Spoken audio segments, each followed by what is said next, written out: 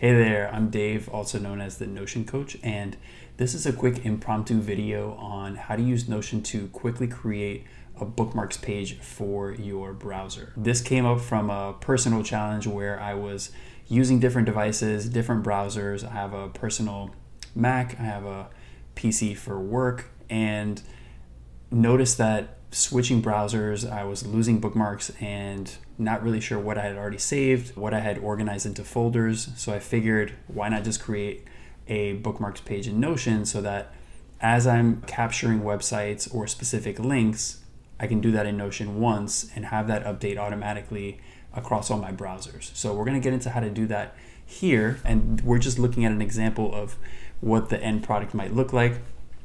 Shout out if you've seen 2001: A Space Odyssey, you might get the reference for the cover image, but we're gonna start from scratch, and I'm gonna go to my sidebar and I'm gonna add a new workspace here, and we're gonna call this My Bookmarks. And let's go ahead and make this full width, and I'm going to create a table, or I'm sorry, a database. We'll say the database is inline, which basically just means that we're looking at the database without having to click into it one more time. And we'll call this Bookmarks Library. So we've got right now, the only properties that we have is the name of the website and tags we actually do want to use here. So for example, if we've got categories like work or school, writing, maybe social, let's try to think of another one. Let's say video, go with these 5. I'm going to kind of get rid of these. So we've got these properties saved. And one other property we're going to add, just in case we want to sort later, we're going to add a property called last edited time. So this is, just say last edited. So it's basically if we're making updates or if we're importing it, we can sort by what's the most recent tag. So we've got this in a quick table view, but I want to turn this into a gallery view. So I'm going to go to layout, and we're going to select a gallery. Because we're treating these as bookmarks, I'm going to change the size to small, and to give ourselves some more room so that we can use more of the page. Instead of displaying page content, we're just going to say none. So we've got the page name. And then one last change is in the properties. We do want to see the tags. So if there's any tags associated, we don't have any bookmarks yet, but we're going to get into that next. So we have those set up. So we've got this gallery view. We're going to have the names and tags set up. So we've got the database set up, and now we're going to go into downloading and setting up a Chrome extension called Save to Notion. So we're going to do that next. If you Google Chrome extensions and we go to that web page here and we search for Save to Notion, you'll see it's the first one that comes up. There is a Notion web clipper, which is the official Notion plugin. Only difference, and one of the big reasons why I prefer Save to Notion, is there's a few more options to customize. So if you've got particular templates for your database, or you have different areas that you want to save into, Save to Notion offers a lot more customization to set that up, which we're going to do next. So once we download this, we're going to add to, yours might say add to Chrome or add to whatever your browser is called. Not sure if this is available for Firefox or Safari, but do know it's worked with Chrome or related browsers. So now you see this Save to Notion icon. I'm going to go in here and we're going to pin it up here so that we can see that. And now we've got, we're going to save this for the first time. Oh, okay, good. So let's go to, let's say I want to save my Instagram profile here for quick reference. So I'm going to go to Save to Notion, and if we're setting this up for the first time, we want to add a form. So when I click add a form, you want to make sure that the workspace is the one that you want. In this case, this is my workspace called the Notion Coach. And then add to, we want to add the name of the database, which is Bookmarks Library, which is what we just set up. And you'll notice here, once we added that database, we've got a few options. There are no templates set up for that database, but if you did have some set up, you could apply a particular template when you save this content. If you've got a particular emoji or cover image or any other additional properties that are set up for that template, but we'll just leave that blank for now. And then clipping page content, we're also going to keep this off because we're using this as a bookmarks library. You probably don't need the content itself, but if you were, say, using Notion as a read later tool or as a kind of like research tool, you may want to clip the content in that scenario. And then this just means that we're capturing the name and the URL. So I'm going to save and go back. So now we've got Bookmarks Library as an option. So if I click on this, we have the option of updating the name of the page. Rather than this lengthy name, we'll just call this Instagram. Click add new page, and we've got like that confirmation. So if I open this in Notion, actually we'll just go back to the original, we'll see that Instagram is here. One of the nice note is when we use Save to Notion, we also bring in that image, that logo automatically. So we can get that visual cue of what each of these bookmarks is referencing. And once I click on this, we've got the URL, the date last edited.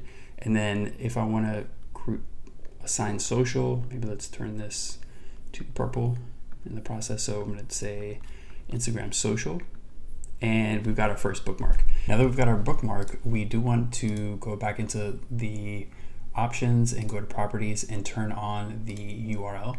So let's say we want to hide tags and just have the URL.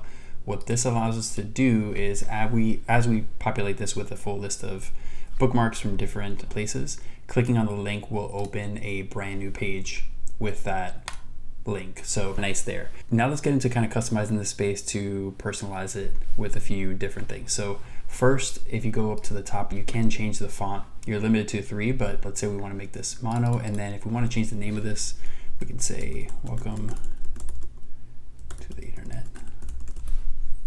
And if we want to add an icon, we can also click on this, upload an image. If you use a PNG, that's ideal, if that way you don't have a background and you have just the graphic. So if we go to, let's go to desktop and look for this PNG file.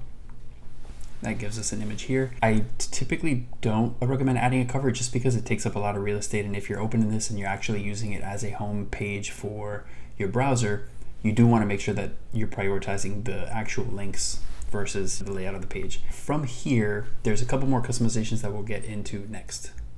Okay, so we're looking at a version of the page that's fully populated with a longer list of links. And as you can see, we've got just the name of the web page and the link itself. So clicking on any one of these will open the web page. But let's say we want to sort these in a few different ways. So first, I'm going to unlock this page. I usually lock it just to avoid things moving around accidentally, but we'll go to properties, and let's say we want to show the tag so we can see what type of bookmark is this. If you're using that tag functionality, you can see, all right, these are the design related websites, these are the social related. But if you wanted to organize one level further, we're going to turn these off and we're going to group by tag. And what this will do is auto sort each of these bookmarks by category. And if you go back into group, you can also rearrange where these show up. So for example, if I want work to show up first, followed by, let's say, writing, design, learning, and social.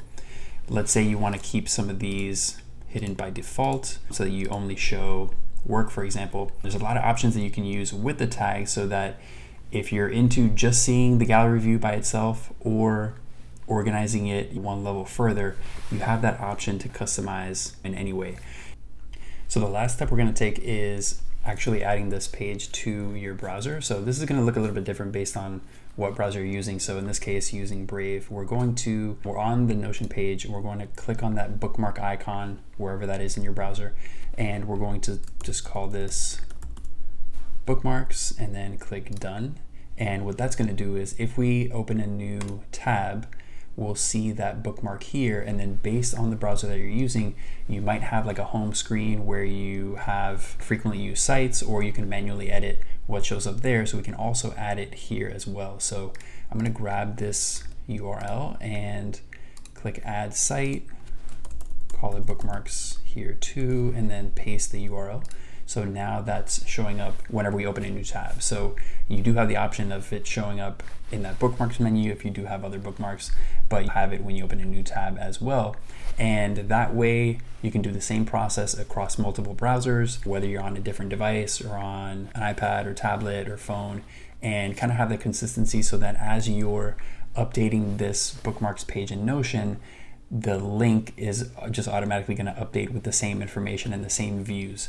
Same thing goes for if you have multiple views, or if you are playing around with the gallery view and organizing or sorting by tag or by category. Doing it one place and then having it update automatically and not having to think about the folders and where bookmarks are. And if you updated it one place but not in the other place, this gives it more of a easier way to keep everything organized and make sure that you have these in easy to access and in the same place. So that's just a quick overview on how to create a bookmarks page in Notion. Let me know what you think, or if you create it on your own. Also, if you want to check out the free template, I added that in the description below this video. So you can skip all those steps and jump right into using the template, getting it up and running. But let me know what you think, or if you're taking a different approach. But otherwise, see you in the next video.